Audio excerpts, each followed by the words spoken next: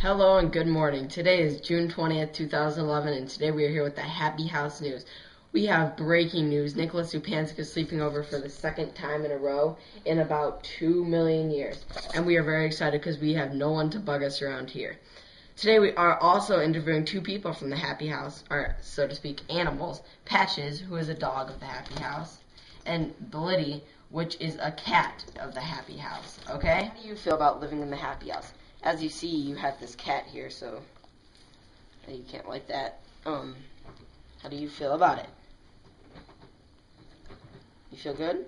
Alright, let's get on. How do you feel about living in the Happy House? You love it, don't you? No, I don't. This is the worst thing that has ever happened to me.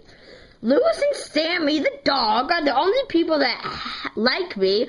Lou and Sean and Mandy are always harassing me in ways that shall not be named, and Patchy is constantly trying to kill me. I hate this place! Luego nuestra revista que se buzonea periódicamente cada mes y en la página web en bit.es. Bueno, pues si lo tenéis todo.